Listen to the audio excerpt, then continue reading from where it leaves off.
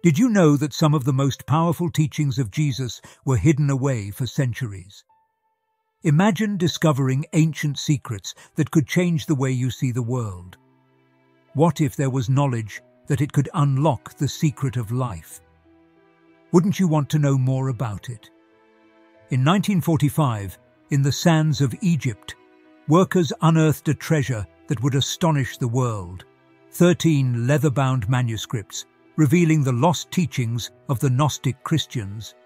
These early followers of Jesus believed in salvation through mystical knowledge, but their secrets were buried by the Roman Orthodox Church, which sought to destroy their writings and their followers.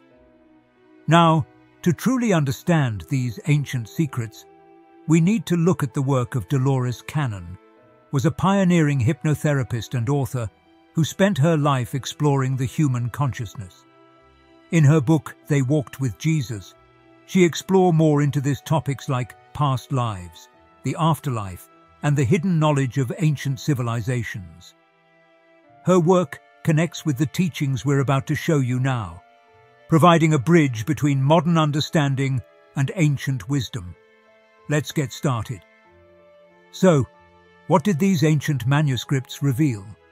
Among the most intriguing finds was the Gospel of Thomas, a collection of 114 secret sayings of Jesus.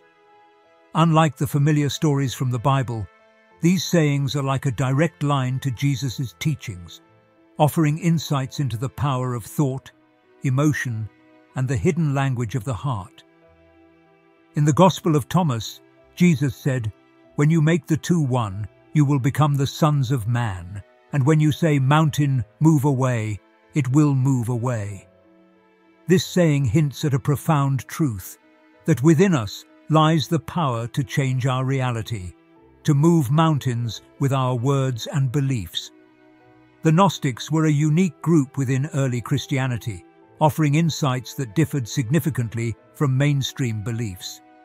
However, their views were seen as a threat by the Roman Orthodox Church. In a ruthless campaign to establish religious uniformity, the Church sought to erase Gnostic teachings. Many Gnostic writings were destroyed, and their followers faced persecution, often being burned at the stake.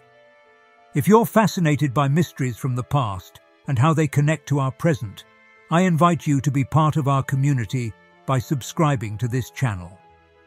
The year 325 AD marked a pivotal moment in this historical saga. Emperor Constantine, a powerful figure in the early Christian church, convened the First Council of Nicaea.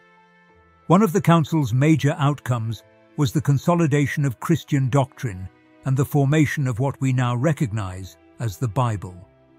During this process, a staggering amount of information was either excluded or heavily edited.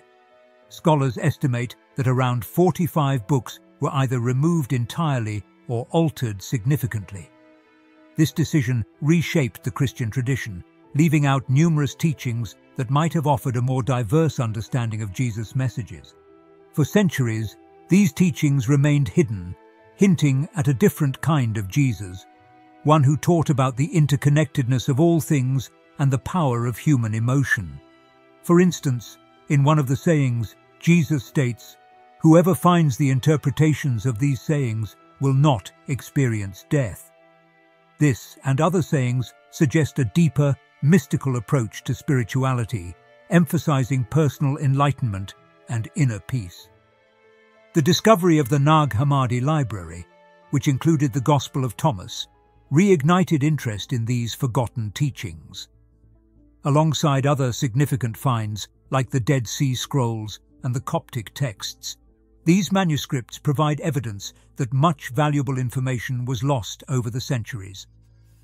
The reemergence of these texts has allowed scholars and spiritual seekers to piece together a more comprehensive understanding of early Christian thought. One of the most intriguing aspects of the Gospel is its emphasis on self-discovery and inner wisdom. The text starts with a powerful declaration. These are the secret sayings that the living Jesus spoke and Didymus Judas Thomas recorded. This introduction sets the tone for a series of teachings that challenge the reader to look within for answers. A central theme is the concept of enlightenment through personal understanding. For example, in verse 1, Jesus says, "Whoever finds the meaning of these words will not taste death." This statement suggests that true knowledge and spiritual awakening can lead to eternal life. It encourages individuals to seek deeper truths and connect with their inner selves. Another key saying is found in verse 2. Jesus said, "Let him who seeks continue seeking until he finds. When he finds, he will be troubled. When he becomes troubled, he will be astonished, and he will rule over all." This passage highlights the transformative journey of self-discovery. It acknowledges that seeking the truth can be a challenging and unsettling process, but ultimately, it leads to a profound realization and empowerment. It also explores the idea of unity and harmony within oneself.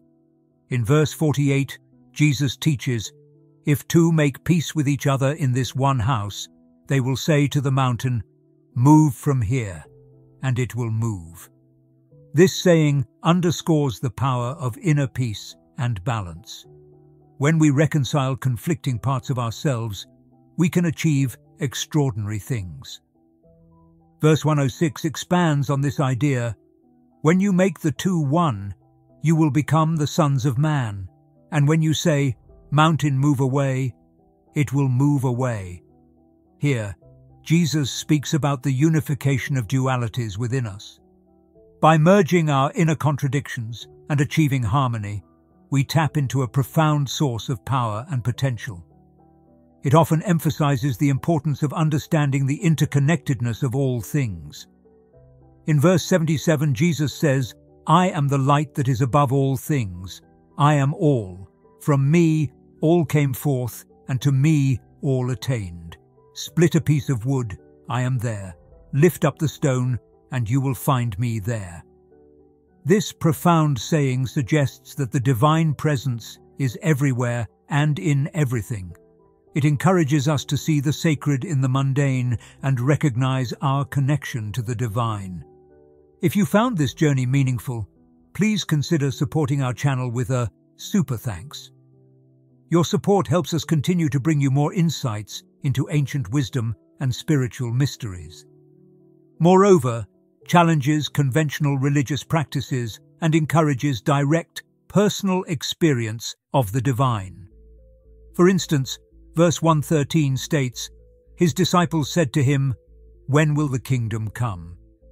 Jesus said, "It will not come by waiting for it. It will not be a matter of saying, 'Here it is,' or 'There it is.' Rather, the kingdom of the Father is spread out upon the earth, and men do not see it." This teaching reveals that the divine realm is not a distant place to be awaited, but a present reality to be realized. By exploring these key concepts, we see that the Gospel of Thomas offers a unique and profound perspective on Jesus' teachings. It emphasizes personal enlightenment, inner peace, and the recognition of the divine within and around us. These teachings challenge us to embark on a journey of self-discovery, to seek deeper truths, and to find the divine presence in every aspect of our lives. One of the core philosophical messages is the power of thought and emotion in shaping our reality. This idea is reflected in the teachings that emphasize the importance of inner harmony and unified intention. For instance, when Jesus speaks about making the two one and moving mountains, he is highlighting the immense potential that lies in aligning our thoughts and feelings. This concept suggests that our inner world has a direct impact on the external world, a notion that resonates with many modern spiritual and psychological theories. Another significant insight is the emphasis on self-awareness and personal enlightenment. The sayings encourage us to seek within ourselves for truth and understanding. This introspective approach contrasts with the more external, ritualistic practices often associated with religion. By turning inward, and exploring our own consciousness, we can access a deeper connection with the divine. This idea is particularly evident in the saying, "Whoever finds the meaning of these words will not taste death," suggesting that true knowledge and spiritual awakening can transcend the limitations of our physical existence. It also challenges us to see the divine in all things. The saying, "Split a piece of wood, I am there. Lift up the stone, and you will find me there," urges us to recognize that the sacred is present in every aspect of the world around us.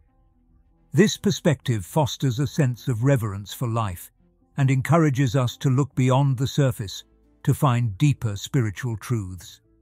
It aligns with the philosophical notion that all of creation is interconnected, and that by understanding this connection, we can experience a greater sense of unity and purpose. The philosophical insights also extend to the nature of prayer and intention. Traditional views of prayer often involve asking for things from an external deity. However, the teachings in this gospel suggest that effective prayer comes from aligning our thoughts and emotions with our desires, essentially creating a state where we feel as if our prayers have already been answered. This approach to prayer is about cultivating a mindset of gratitude and certainty, which can lead to a more profound and fulfilling spiritual practice. In exploring these philosophical teachings, we see that offers a rich and transformative understanding of spirituality. It challenges us to look within, recognize the divine in all things, and understand the power of our thoughts and emotions in shaping our reality. These insights not only deepen our spiritual awareness, but also provide practical guidance for living a more conscious and intentional life. One of the most compelling lessons from these teachings is the power of our inner world. By aligning our thoughts and emotions, we can influence our reality in ways we never thought possible. This understanding encourages us to take responsibility for our own spiritual journey, seeking enlightenment and inner peace through self-awareness and introspection. It reminds us that the spiritual journey is not about waiting for a distant promise, but about realizing the divine presence that surrounds us every day. So, what do we take away from this exploration? The message is clear. Our thoughts and emotions hold immense power. The divine is ever present in our lives, and the spiritual journey is one of personal discovery and inner harmony. These teachings encourage us to live more consciously, embracing the sacredness of each moment and the interconnectedness of all things. Let us carry these insights with us as we continue our own spiritual journeys. Let the wisdom inspire us to seek deeper understanding, to cultivate inner peace, and to recognize the divine in all aspects of our lives. By doing so, we not only honor the teachings of Jesus, but also enrich our own spiritual experiences. Thank you for joining us on this journey through the hidden teachings of Jesus. I hope you found valuable insights and inspiration in our discussions. Be part of our community by subscribing to this channel. Until the next video.